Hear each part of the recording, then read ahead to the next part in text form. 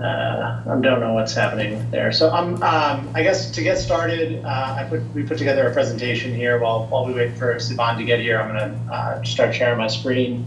But today, unlike last call where we kind of dominated the conversation talking about the model, Andrew was presenting it, this conversation should be a little bit more of a dialogue. Our topic today is going to be cultivation, their licenses and tiering, and we've kind of broken it into a few different topics that I think we want to discuss. So give me a second while I share my screen and see if Sivan is able to join. So wait one sec.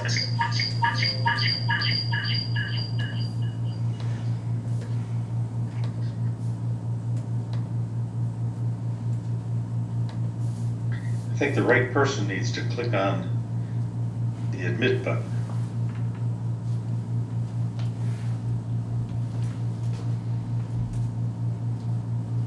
Oh, for some reason that's me.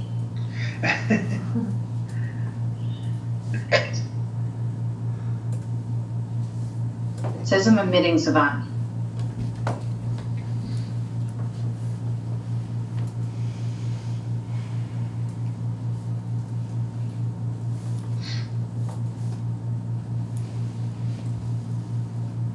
There he is.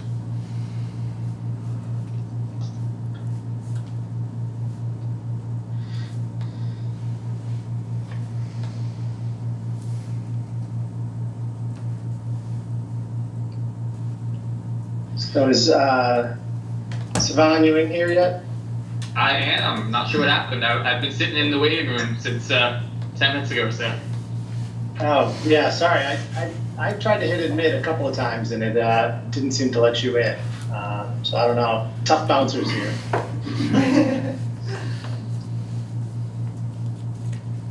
All right, can you guys see this, the presentation yet or no? Yes. Yes, we can. Thanks. Yeah. All right, beautiful.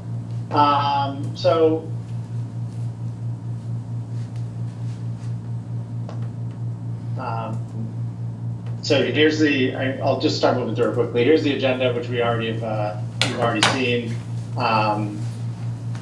As I mentioned, we're going to talk about 3 different topics. They're going to be the estimated total canopy needed for the market, cultivation tiering, in particular, how we want to handle outdoor cultivation, and then kind of follow up on a point that Sivan raised last time, just talk a little bit about entrepreneurial demand, and kind of a system to try to deal with that and figure out a way to figure out who's going to apply. And then we reserve some time at the end to cover public comments. So before we jump into it, just a couple of housekeeping things. We talked about it a little bit on the last call, but I wanted to present kind of our thinking for the next handful of meetings as we prepare for this October 1 report deadline.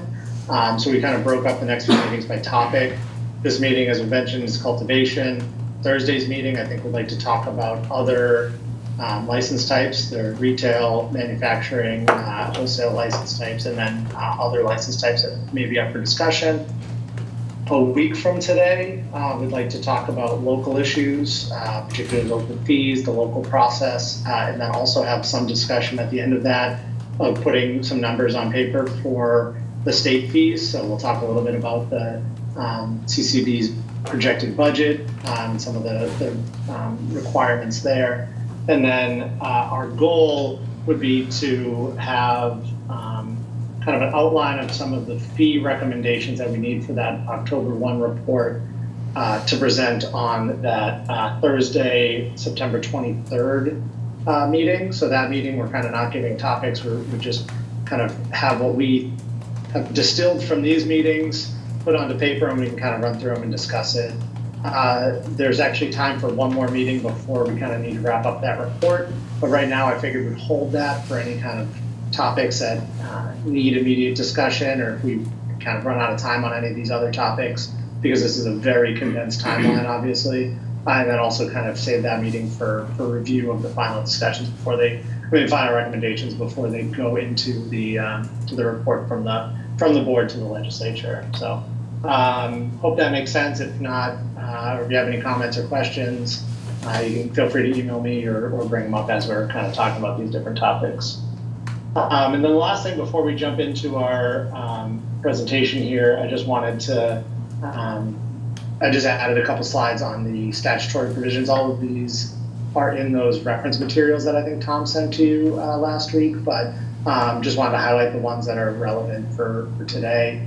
We're have a jam-packed agenda, so I won't go through all of it, but here's the kind of the language for the 10.1 report that we need to address, just on which fees we need to cover, what license fees and types we need to cover, things along those lines. Dan, this is James Pepper. We're not seeing any changes to the slides. We just see the kind of cover page via strategies. Are other... Oh, yeah, sorry, I thought I was flipping through. Give me 1 second. Okay.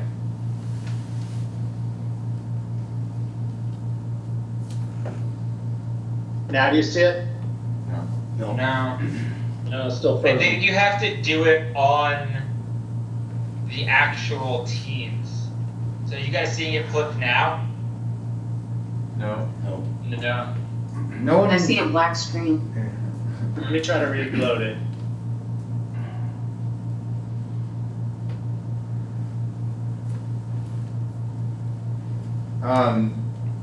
If you send it to me, I'm happy to flip through on your behalf.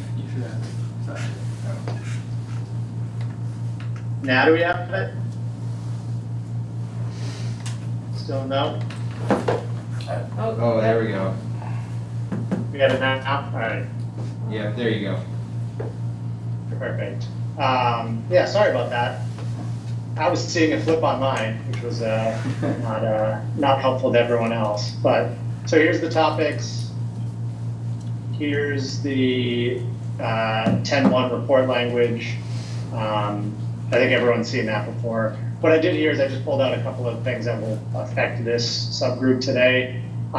Just that we have to address reducing or eliminating license fees for individuals from communities that have been historically disproportionately impacted by cannabis prohibition or directly or personally impacted by cannabis prohibition. I know there's another subgroup that's working on those definitions and how to integrate those, but as we come up with license fee recommendations, we're going to have to address that there'll be lower fees for social equity applicants and those who are impacted by the war on drugs. There's also a statutory license fee of $50,000 for integrated licenses. So that sort of needs to be factored into what we think are reasonable fees because, those businesses are going to be required to pay those anyways. And then lastly, there's a statutory requirement that we tier cultivation licenses and retail licenses. The board has discretion over tiering other license types. And then I just pulled the only statutory tier that's created are these small cultivators. So here's the information from the statute on what those entail. And you can see the definition at the top and then the various provisions kind of related to that. So don't probably have time to dive too fully into each aspect of that since we're already well behind due to my technical problems. But we'll refer to those throughout the day. But now we'll jump into the discussion topic. So the first one is basically the conclusion to Andrew's presentation on last Thursday's meeting. So you all saw the model and you had a little bit of time to play around with it. But kind of the main purpose of creating that whole model was so that we could try to estimate what the supply and demand of cannabis in Vermont would be. So Andrew showed you kind of the assumptions made in that model, how that model works. But we didn't hid the main point there towards the end. But as you play with it and you see demand and supply over time, there's kind of a range of flower and canopy that you need to have in order to make sure that you meet 100% of the demand, but don't create a vast surplus that will either cause prices to plummet or lead to incentives to ship some of that surplus into the illicit market or into other states. So I don't know, Andrew, if you want to jump in here, but kind of that sweet spot, according to the model that we're looking at, seems to be between 350,000 square feet to 400,000 square feet of flowering canopy. So, Andrew, if you want to kind of take over here, that's fine, or I can run through it. I know you were the one who put together the model, so you might have a better sense of how you want to explain that. Yeah, so I'm happy to explain this. So this is based on looking at medical and adult use demand as currently, as well as the projections going forward. While this 350 to 400,000 square feet, that would be inclusive of both medical and adult use. While we don't have the entire numbers on the total amount of cultivation, or at least I don't, from medical cannabis cultivators, Lindsay Wells and some others from the agency may have that. I know we're in discussions to try to obtain some more of that information. From my conversations with the existing operators, their total currently operational flowering canopy is not all that huge. I'd be very surprised if all of them together was any larger than 15,000 square feet of flowering canopy in utilization. So when we're looking at this, really trying to identify, okay, based upon the total amount of demand and how that demand comes in the form of flower and concentrates and manufactured products, with obviously some adjustments given the fact that Vermont will have a relatively unique landscape as far as permitted products, permitted product forms, that of course will alter the demand profile. Assuming those different those data points, as well as the ramp up of market capture by the regulated market,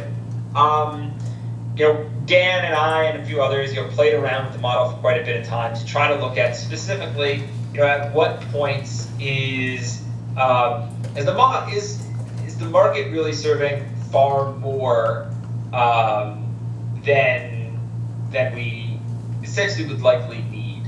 And this isn't necessarily that, okay, we're going to put a strict cap on that much square footage.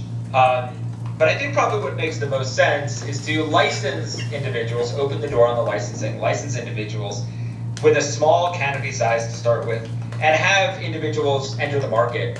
And as, like we were making the bouncer joke at the front, at some point you're thinking and looking around, you're asking, is the club reaching fire capacity? And sometimes you start slowing down the line, or for a period of time, close, not admit new people in until others have left. And there's some history of states like Oregon and doing that, and some others doing that as a means of controlling, oversupply. Another thing to note is that this model does take into consideration a few things, which I think are important for people on this call to note. So not everyone is going to be growing at the amount of canopy that they say that they have, right? Let's say you have, and this is evident in Colorado, it's evident in Washington, and while we don't have the exact research on this, it seems to be evident in Massachusetts as well. Is that Colorado, there's a certain amount of plant count that they have allocated to each of one of them, and depending on the month, even there is some seasonality to this, but it still follows, is that not all of the cannabis is being utilized. So in those places, it depends, but it could be anywhere from like only 40 to 60% of your allocated canopy is actually utilized. I'm happy to set forward that some of that data from Colorado report, as well as from a Washington state canopy utilization report. So this model does have an adjustable assumption that says that only 65% of the allocated canopy is actually going to be utilized. So, if let's say we're allocating 400,000 square feet of flowering canopy, and that's not total building facility, that's just flowering canopy. So usually total building is about twice that, depending on what style building you're building and how you're utilizing your canopy within that square footage. So that would really only assume that 65% of even that 400,000 would be utilized, based upon what we're seeing in other states is kind of those norms. So at around 400,000 square feet, depending on what month you're in, there's certain periods of time when you start getting to that, even on a rolling basis, taking into account the shelf life of products, that you have inventory that's about 140 to 160% above what we estimate demand to be. And that gets to the point there where you start worrying a little bit about oversupply, particularly as you get into the 180 to 200% of of what really it seems as though the market is demanding at that point. So that's kind of where we got to the 350 to 400,000 square feet of flower canopy, and we'll discuss a little bit later about how it pertains to indoor versus outdoor, kind of what is the right mix there, because indoor and outdoor, from my perspective, ends up looking at seasonal harvest versus non-seasonal harvest, and I think that's an important way to look at it when it comes to the flow of supply as it intermixes with the flow of demand throughout a year. Thanks, Andrew. Yeah, I think our next topic is going to be, or like in a second, we'll start talking about tiering and outdoor, but I want to stop now and for questions, because no one's had a chance to hit you with questions over the model or about anything else. So, yeah, Stephanie, I see your hand raised. Yeah, I just wanted to ask a question concerning, there's a provision in Act 1, no, it's actually in Act 65, or 66, whatever, the one that just passed. Looking at the cultivation of hemp and the extraction of CBD to create THC, and whether or not that has been factored into this flowering canopy. And there's a larger policy discussion regarding whether or not the Cannabis Control Board is interested in venturing down that road, I guess. But that, I just was curious, I guess.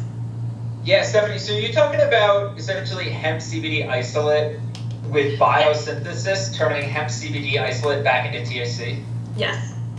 Yeah. So while, there's one question about like, is that factored into the model? The answer to that is no, this is not factored in. The other thing is that it's probably more, particularly if you're talking about, in the Vermont market, like cannabis is a really good plant at producing THC. And I would imagine that it will be cheaper in Vermont to extract THC from cannabis that's grown in the state than it would be to buy CBD isolate and through biosynthesis convert it back into THC. Now, I might be wrong on that, but I don't see that as likely. Now, thanks to your help, you and I corresponded a little bit a number of weeks ago. You did provide some great data on hemp harvest and things like that. And I did look, because in Vermont, I think what we're likely going to have is that business operators, in order to comply with some of the requirements for THC potency in concentrated forms, will essentially use other cannabinoids to balance that out. And so your vape pens are all going to be 1-to-1 CBD to THC. And I think what's likely there, Stephanie, is that people will buy hemp CBD from both within Vermont and from other places, buy legal hemp CBD, and if it's permitted, utilize that as an input ingredient to essentially balance out the ratios in their concentrated products so that they meet statutory limitations. So the model does take into consideration some adjustable assumptions for how much hemp CBD may be needed as an input ingredient in the market in order to meet the statutory limitations of the concentrates that are produced. Does that make sense?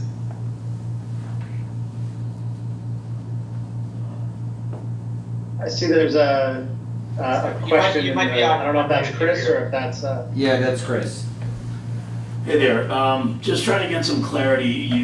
You semi-answered one of my questions already, because as I'm looking at the 350 to 400,000 square feet, obviously, how much is indoor, how much is outdoor is going to be a major factor in what your yearly output's going to be. I guess part two of that is, have you guys done any calculations on what that much canopy will provide per year pound-wise? Absolutely. Yeah. So the model's it's a little bit complex because you have both wet weight harvest as well as dry weight harvest. Yeah. Right. I'm talking dry weight. Yeah. Yeah. So the model actually allows for some of the cannabis to be pulled as wet weight initially for the production of like live rosin and other things like that, high-end concentrated forms. So it's a little bit different, but if we're looking at, I'm just going to look at total wet flower yields here in total, and then I'm going to assume that we have the 75% water loss to dry weight. This.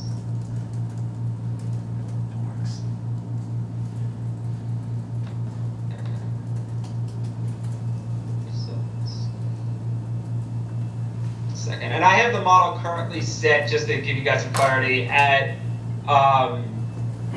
essentially 320,000 square feet of indoor and 64,000 square feet of indoor. Just trying to get that 80-20. Let me go to the annual results, and I'll be able to tell you this in a second. I have it in grams, not in pounds. We can convert that easily. Oh, super easy. By 453.5592. Yep.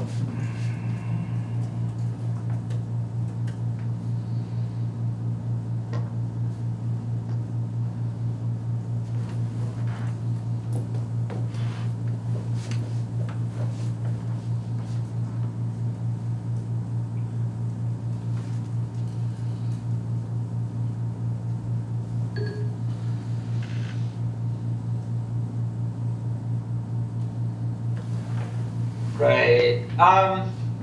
So that seems to be, and we're just looking at flower. Now, obviously, trim produces another pretty significant quantity. Yep. And I can tell you what that is as well. So, it would depend year to year as the model, does contain that random number generator for how much is being produced. But we're looking at roughly 55,000 pounds of flour and about 11,000 pounds of trim.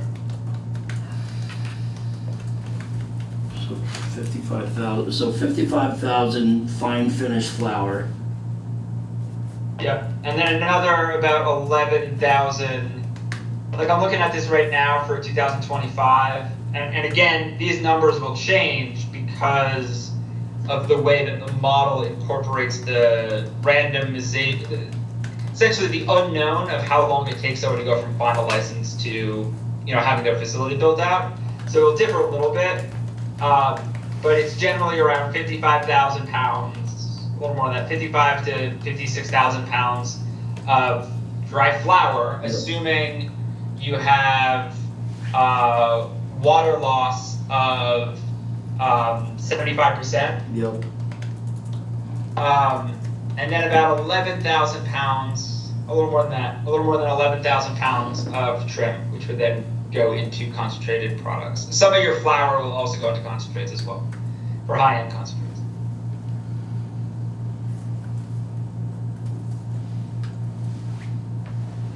So you're saying that you're calculating just trim for concentrates, no bud runs for concentrates.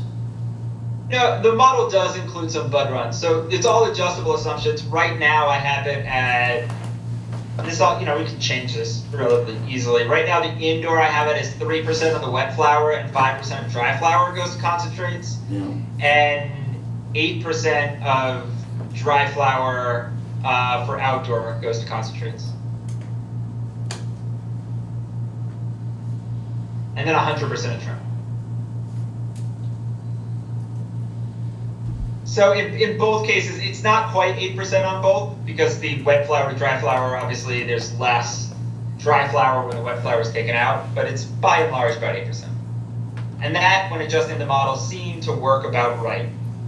It's all a bit of educated guesswork to try to figure out, okay, what is the bounds, the range? And this is why, I don't think that, if I said, okay, we should produce exactly, 375,000 square feet, right? Like, I don't think a hard and fast rule makes sense here.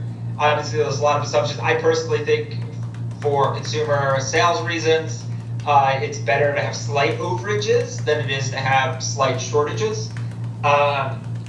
So we're really looking at, okay, what in the market, even when considering that not everyone is going to grow at their capacity, that we aren't getting to like producing twice as much as we need. Have you also calculated, you're giving me the ratios of indoor to outdoor, but what about the, the different size canopies for different tiers of growing? Have you guys done any split models on that? So that isn't in the model itself. I think as it would pertain there's a question of, do you have different yield efficiencies at different sizes? There's not really enough research to show that at this point, or at least I haven't seen that. This model estimates about 40 grams a square foot per flowering canopy per harvest, and 30 grams of flowering canopy per harvest for outdoor, which it lines up both with what I got from the medical operators, what I've worked on with facilities around the country, and from my conversations with outdoor growers in other places around the country, legal outdoor growers. As far as how we split it out, I think this is a question that blends into a bit of what Dan had noted for later on, which in today's discussion, why don't we just jump over there? Yeah, now, why don't we just jump there then? Like, it's all kind of the same. We just try to break it out into. I mean, it's all part of the same discussion. So our next slide is just going to be starting from that overall canopy. We need to start figuring out how to divide it up by tier, and then obviously Vermont would like to promote outdoor cultivation, so we started to run through that. So Andrew, you can continue. Sorry to interrupt, but yeah, we can jump into this conversation now. Thanks, Dan. That's perfect. And sorry, guys, I'm not on video. My bandwidth at my house is not great. And video just means that there's a much higher likelihood that my feed's going to cut out. As James and Bryn thankfully dealt with me on last week. So here's what I personally think might make a lot of sense, but I want to hear what other people have. And there's two good models of different states for tiering.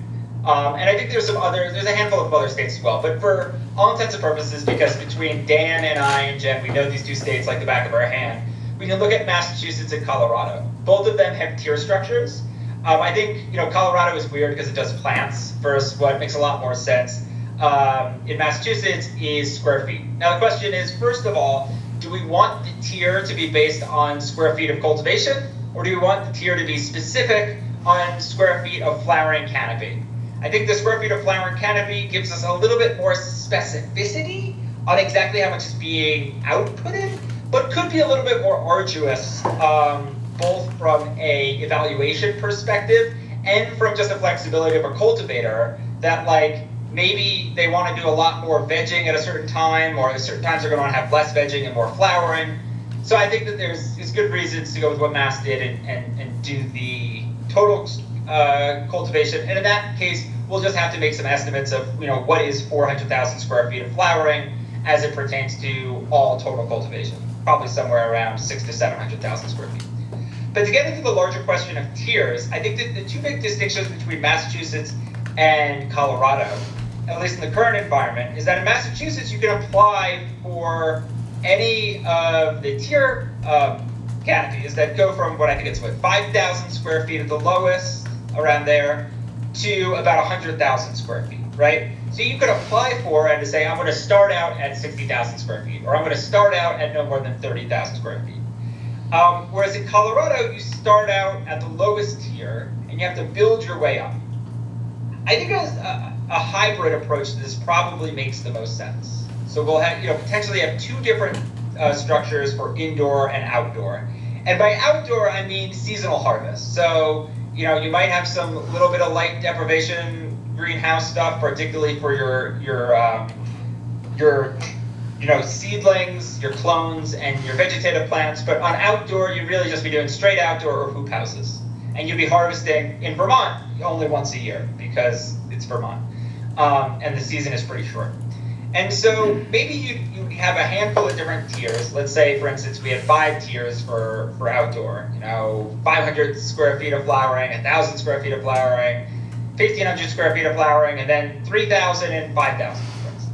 Right? And maybe you could start at any one of the first 3 bottom tiers. You could say, I'm going to choose 500 or I'm going to choose 1,500. But if you wanted to grow 5,000, you'd actually have to jump a tier. You'd have to start at the highest tier you can enter in, and you'd have to graduate.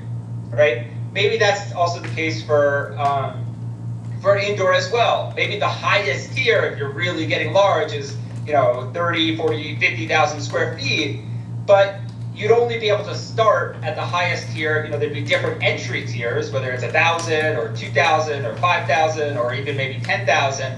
But maybe you couldn't start at any more than 10,000 square feet of flowering canopy, and you'd have to graduate up. So there's a little bit of flexibility from what size grow you want to start at, but then growth within those tiers, and there are larger and larger tiers up to a point that Vermont feels comfortable.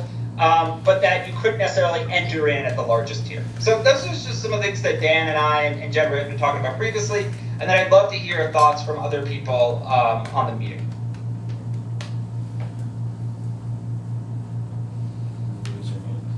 Yeah, thanks, Andrew. So yeah, as you mentioned, these are kind of in principle. That was kind of how we thought might make sense. Like the different tiers starting at obviously quite a smaller number than some of the larger states, since the overall canopy is going to be lower. But we want to hear from does any of the members of the subcommittee have any thoughts on kind of the principle, not necessarily what those tiers are, but just the principle of different tiers and then moving between them if you can show demand or you can graduate up, and then maybe building in some larger tiers for later down the road, if in case the market continues to develop or businesses continue to develop.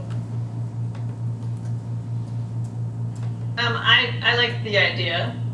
It sounds reasonable to me. Starting small, proving success, getting larger in both indoor and outdoor cultivation. I agree with your definitions of what is indoor and outdoor. It's how we apply it in the hemp programs. So that works for me. The principle works. I'd be interested in hearing from others on the subcommittee.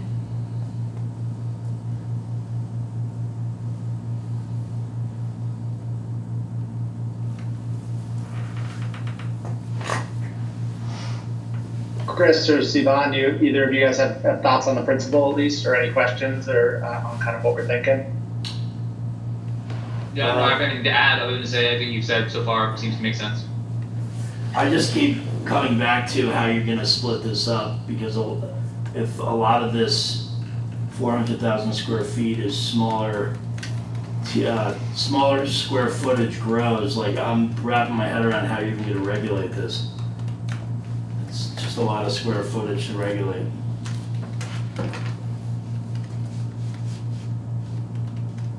Yeah, I mean, there's obviously a lot of moving parts here. You can go, Andrew. Yeah, I was gonna say that's a big question that I think gets into some of the additional thoughts on how do we gauge entrepreneurial demand, and by that I mean like demand to be a cannabis grower in Vermont, right? We were looking at, as I mentioned at the last meeting, it's like what state do I maybe try to compare Vermont to? And it's the other cold, isolated rural state, which is Alaska, because it's a state that similarly has a very residentially focused, trying to get the entrepreneurs who live in the state. They've got pretty strict residency requirements out there. It's also a relatively small market. I think there's only about 750,000 people in Alaska. And so Dan and I and Jen were doing some evaluations. And Dan, I'm not sure if you have a the more precise number on this, but I think there was about, 150 or so growers in Alaska. There's a little bit of complications because they have 2 different license types. So then the question is, how many growers is there naturally going to be in applying in Vermont? And if we had, let's say we had,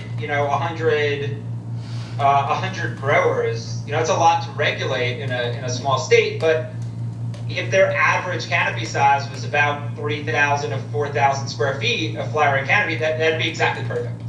And so I think part of the desire is to welcome as many of these small growers as possible, which, it's perfect because if we're trying to welcome as many small growers as possible, but we also don't have a giant market size, then all those small growers are just going to need to stay small. And maybe over time, as eventually when federal legalization happens, things like that, hopefully some of these small growers get larger, when they're able to export to Massachusetts or New York or wherever else. But, for the time purposes, we really have to look at what that average is going to be.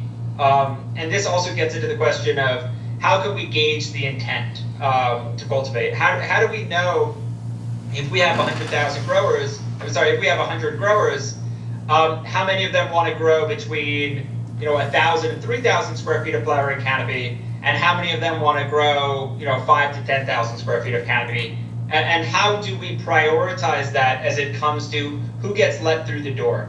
We know that there's a lot of ability as it pertains to determining who gets their application reviewed, which ones get approved, and how does that prioritize to be able to ensure that there's a good balance and a balance that matches the desires both of the state as well as the needs of the market, as they get licensed.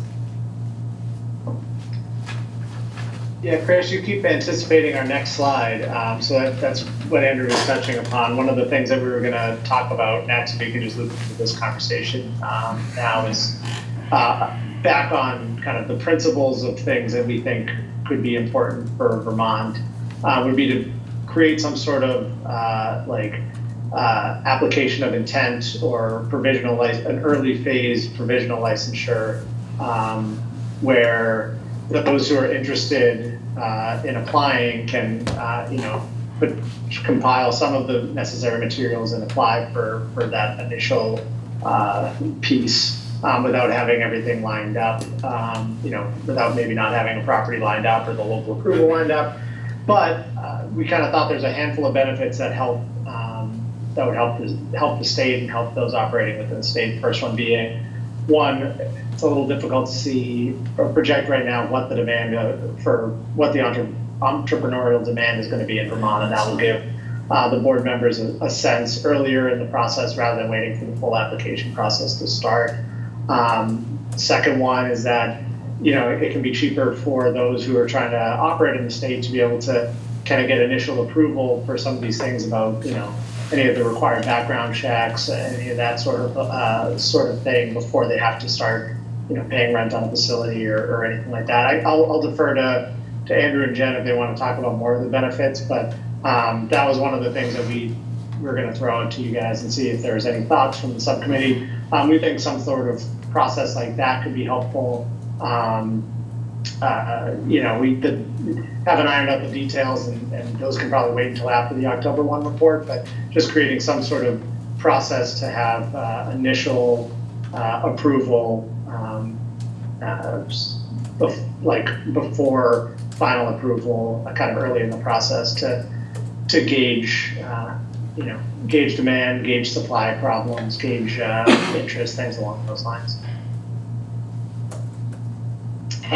Stephanie, I see you have a question, someone else. Stephanie with a question, and then I think Jen wanted to speak. Okay, I was just gonna say that the provisional license could be helpful. I mean, also to the Cannabis Control Board, but also to growers in the market, in that so long as they know that they can proceed to the next steps without, obviously they would have to demonstrate something, the details, we don't know yet, but being able to work towards something and just a slower rollout. Like if we just release licenses and everybody just rushes, then the folks who don't have an opportunity to get their ducks in line are going to be at a loss. So I like the idea of a provisional step, meeting certain standards that would then guarantee that individual a license at some point down the road, or even, well, maybe this might not work, but a license post-dated to being effective to assist with the rollout. But I don't know, that might not work entirely relative to what you're talking about. But anyway, I've heard some comments from folks, so.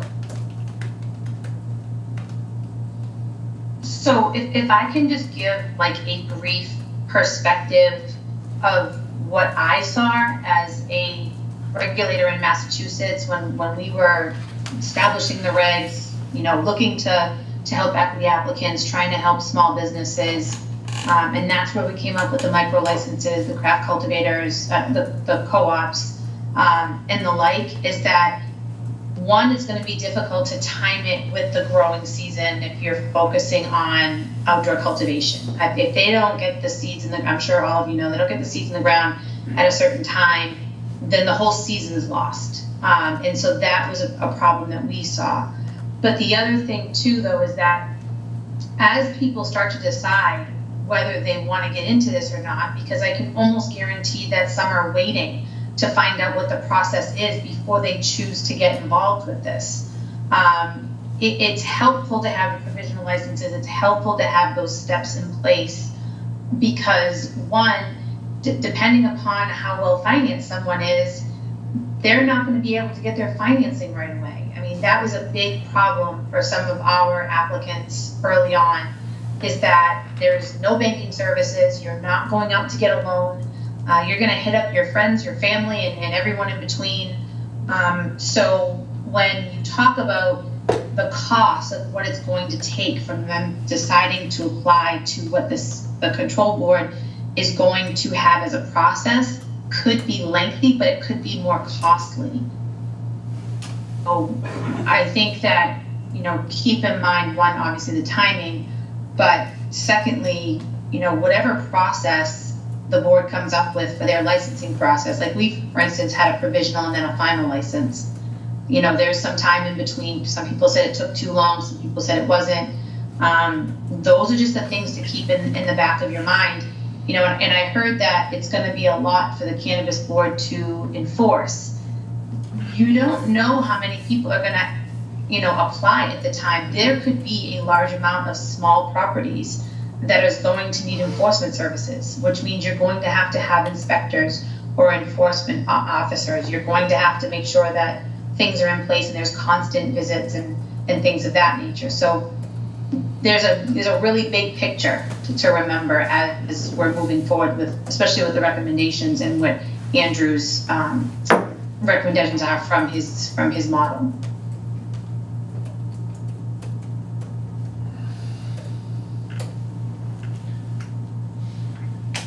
You're gonna want to make a public comment. Sivan? 3 minutes. Yeah, and I cut out briefly, so someone may have asked this question, but I don't think I heard it. Should we be expecting any sort of correlation between small growers and outdoor? You know, it strikes me as a very rural state. We may have a lot of people who find lower barriers to entry to get into this by, you know, they're already farmers or they already have land or things like that. And, you know, will that lead to any concerns we should have of just, you know, some of those people being overweight one type of growth? Yeah, I mean, I think that's a good point and a good question. I think, and we have just started to think about, you know,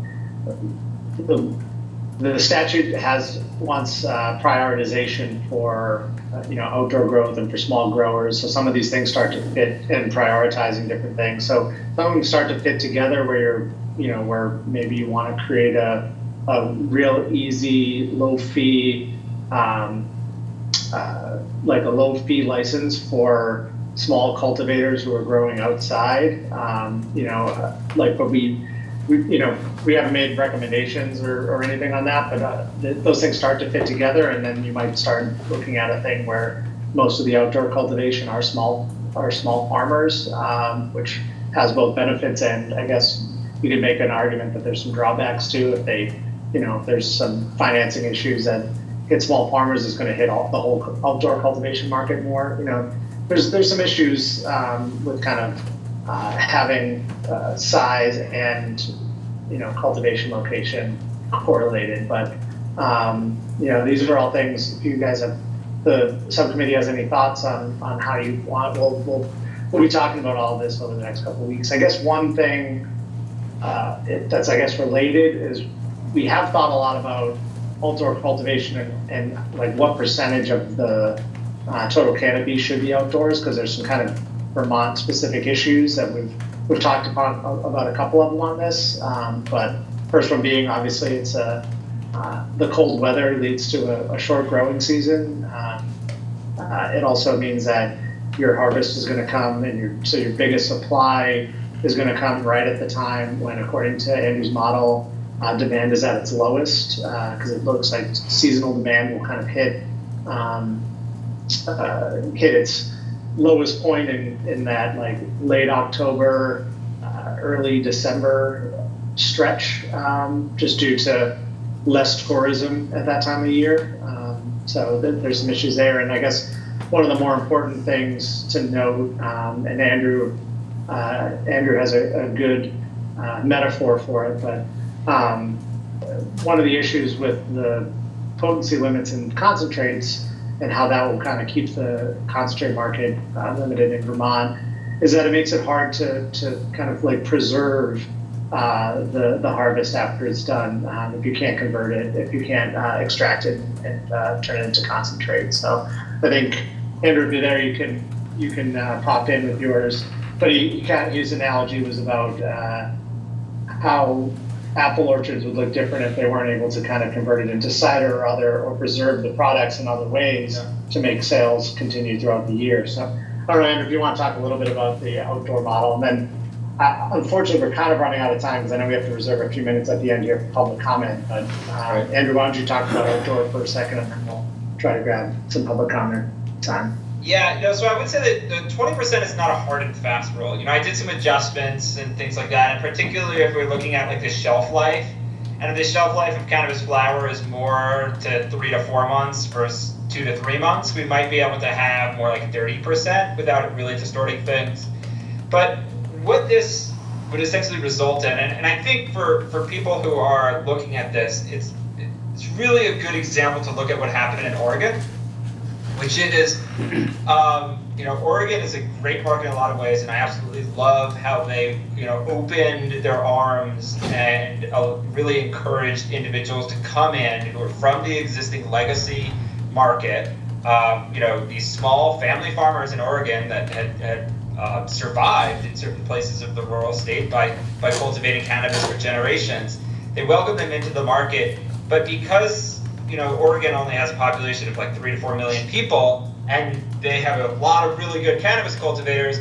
They essentially ended on certain years. I think it was like in the fall of 2017, with like 3 to 4 years worth of canopy cultivated of their demand, and it just drove so many farmers out of business. It caused a spiraling and things like that. And I worry, given the population size of Vermont, and the high quality of existing legacy market growers, that something similar could happen. Now, Oregon could have done a lot more, ensuring that those outdoor farms were small, and I think there were some issues they didn't realize early on that we can learn from. But when we're evaluating this, right, the question is that, okay, let's say we harvest a lot of cannabis flower in the end of September, early October. Now, it's perfect. Some of that will immediately go to, tourists or people that are taking advantage of the beautiful fall foliage, but the ski season doesn't start until December. And with the way global warming is happening, I'm not sure if this is the same case as ski season in Vermont as it is what I'm very used to in Colorado. Typical ski season in Colorado was like January through March, but because of global warming, it's actually shifted, and it's now like February to April. So we could end up with a situation of this happening. I know there's been some years of sad dry spells in Vermont as far as the ski season. But the ski season doesn't start until January, February, and in that sort of case, you have all this good outdoor flower that's produced that there just isn't enough demand to eat up. And if a lot of that is being produced and some of it ends up going bad, or can't be turned into concentrates to be essentially preserved, because the concentration process does enable those cannabinoids to stick around for longer. By your summertime, when things are coming back up again, and cannabis consumption tends to be higher in June, July, people are outside hiking, you end up with shortages. And so that's where we want to ensure that we are welcoming with open arms small farmers, farmers that, the best way to start a cannabis grow that doesn't require millions of dollars is to have a small farm and a hoop house outdoors. And if we want to accept those people, then we're going to want to welcome them in. But we also don't want to drive them out of business because of they can't handle the seasonal fluctuations. And so that's why, striking that balance will allow them to exist in a market where, hopefully they'll be able to store and figure out some good storage techniques so they can sell the outdoor harvest that they cropped out in October in, March or April. But if not, we want to ensure that there's not so much on the market all at once that their expected price that they get just isn't the price that they're able to get in the market. Dan, we do have one person with public comment. I know that we're running short on time. Yeah, sorry. Sorry about that. Yeah, Stephanie has one question. Is it a quick one, Stephanie, or and then we'll jump to the public comment?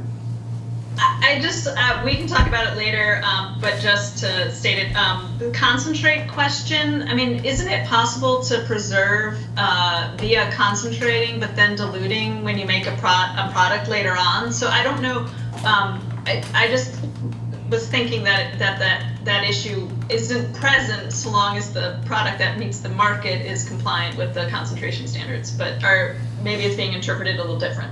That's all, but we can talk about it later. Yeah, Stephanie, I'm happy to chat about that later.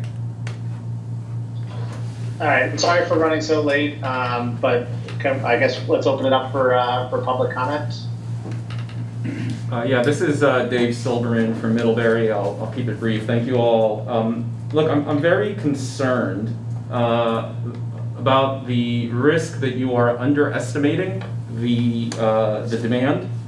The 55,000 pounds output here is roughly what Rand estimated was our demand in 2015. That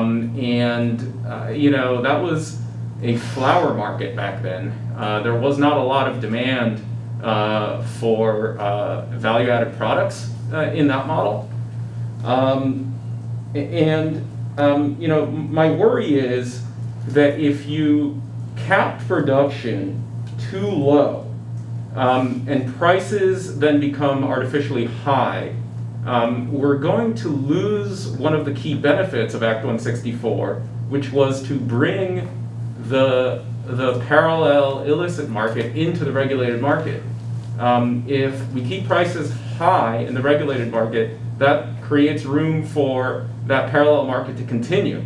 We only get them into the regulated market by undercutting the parallel market and making it so that the risk premium is no longer there for them. So I'm concerned about that. I'm also concerned that if you put production caps on the rec market, we'll end up with a situation where 3 or 5 medical dispensaries aren't subject to caps in their production under our statute.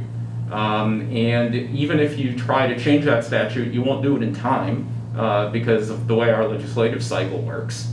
And what we end up with is a very disequitable market where you have maybe out of your desired 400,000 square feet, where you could have a third or half of it being produced by the medical incumbents.